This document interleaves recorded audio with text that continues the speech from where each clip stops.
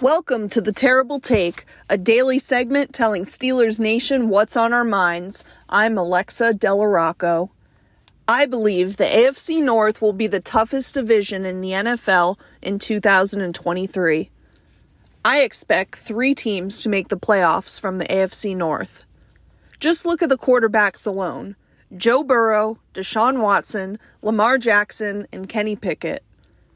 One of those quarterbacks, Lamar Jackson, is fresh off his big payday just a couple of months ago. Jackson agreed to a 5-year, $260 million contract extension in May.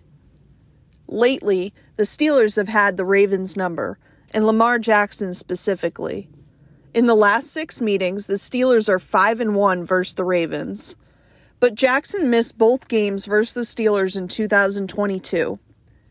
In fact, Lamar Jackson's only victory ever against the Steelers came way back in 2019 in overtime when Lamar Jackson beat the combination of Mason Rudolph and Duck Hodges.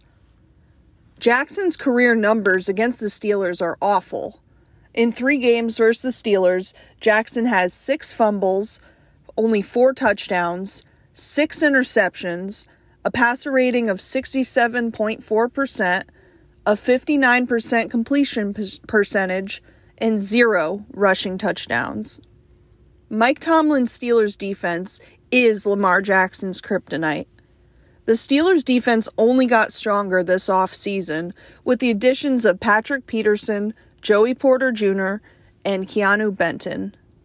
I expect more of the same in 2023, and I predict the Steelers will sweep Lamar Jackson and the hated Baltimore Ravens. You can follow us at SteelersDepot.com and follow me on Twitter at AlexaTradeTalk.